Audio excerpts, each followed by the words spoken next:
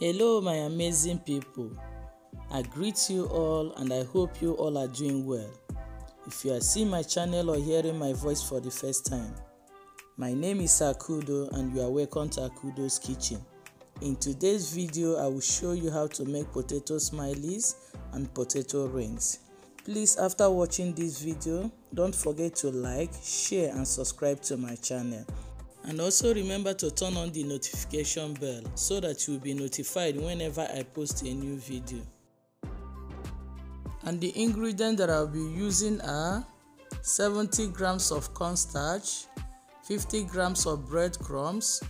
In here I have half a teaspoon of cucumber powder, half a teaspoon of black pepper, half a teaspoon of chili powder, half a teaspoon of salt, and half a teaspoon of garlic powder.